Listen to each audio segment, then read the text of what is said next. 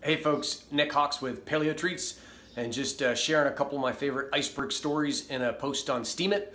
So super excited to share this idea of kind of the iceberg story where you just have years of toil and hard work and suffering and nobody noticing or giving a shit. And then at some point, all that kind of bubbles up to the surface and you see or you realize success and people kind of dig what you're doing.